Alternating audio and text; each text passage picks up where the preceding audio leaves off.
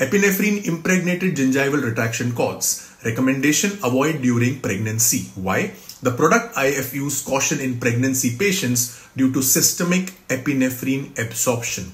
Many references advise limiting or avoiding because of potential cardiovascular or uterine effects. What to prefer? Aluminium chloride iron sulfate cords or astringent pastes. Cordless retraction caps, laser or electrosurgery if appropriate. Silver diamine fluoride. Recommendation: avoid. Initiating elective SDF in pregnancy due to lack of human or animal safety data. Some protocols list pregnancy as a contraindication. Consider alternatives if caries arrest can't wait. Why? Contemporary academic reviews note no pregnancy safety studies. Multiple clinical protocols explicitly advise no SDF if pregnant. What to prefer?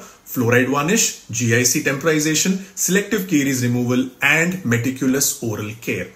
Nitrous oxide inhalation sedation. Recommendation: avoid electively, especially in the first trimester. If urgently needed in the second or the third trimester, use lowest effective dose for the shortest time with active scavenging and room ventilation, of course with the consent of an anesthetist and obstetrics. Why? AAPD 2025 notes first trimester use may be contraindicated, can be used later for urgent care with strict controls. ADA lists nitrous oxide as pregnancy risk category C. NIOSH ADA sets stringent exposure limits and engineering controls. What to prefer?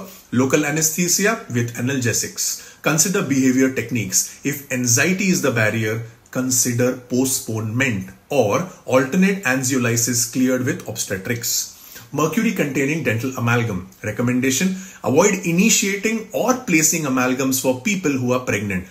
Do not remove sound existing amalgam restoration solely because of pregnancy, because the removal may increase the mercury vapor exposure.